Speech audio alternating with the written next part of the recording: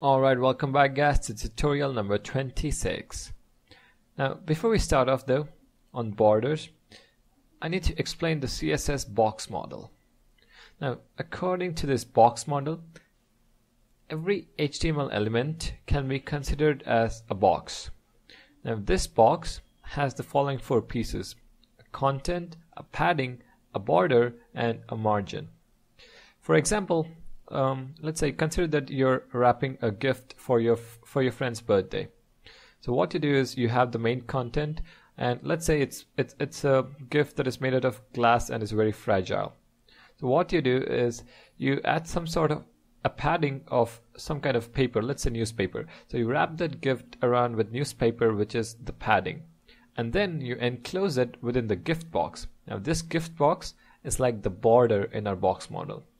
And finally, if you place your gift next to your friend's gift, the amount of space between the two gift boxes is nothing but the margin. And this box model is a very important concept in CSS. So let's learn these one at a time, and let's start off with the border. Now the first property that we can have for a border is the border style. So let's create for an h1 element the different types of borders that are possible. So as I mentioned, the first property is border style. Now the possible values, well, there are several values that we can assign to a border style. The first one, let's consider a dotted value. Let me create an h1 element and box model, let that be the text. When you save and refresh it, so there we go, we have an h1 tag box model, and this is going to have a border, and the style of this border is going to be dotted. We can also have a dashed border by specifying dashed as the value. So when you refresh it, you have a dashed border. We also have a solid. When you save it, refresh, you have a solid border around the h1 tag. Now there are two more values: inset, which kind of gives you a 3D look. If you refresh it, there you go, it looks like the box model is embedded inside some sort of a box. And we also have outset. So when you save it, reload it, and there you go. The box model now looks as if it is elevated from the web page. Now the second property that we can have for our border is the border width. So border width, and let's say we can specify something like 10 pixels. And let me just quickly change this to solid so that it is easier to notice the difference. And there you go.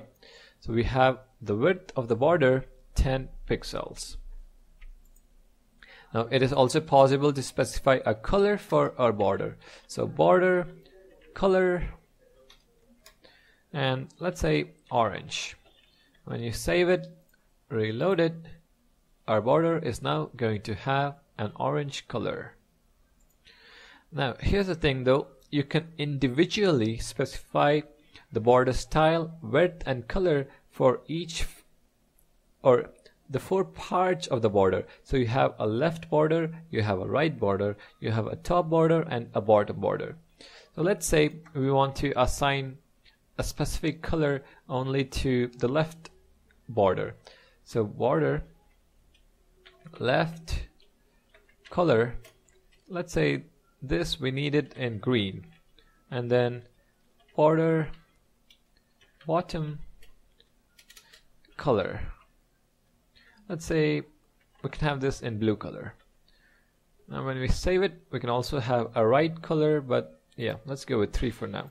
So what happens is that the top color is going to be orange, which is the original border color, and then we have specified that the left should be in green and the bottom should be in blue.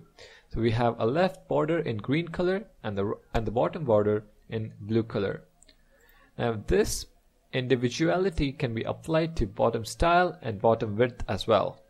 So you can have bottom top width or border bottom width, border top width, and so on. Now one last thing is the shorthand notation of the border property. So we can have something just like, instead of specifying a whole lot of things, border, and then you can specify first the width, so let's say 5 pixels. Then you can specify the border style, let's say a solid style, and we can specify a color, let's say blue. Now when you save it and reload it, so what that does is it is going to create a border that is 5 pixels in width. It is going to be of style solid and a color blue.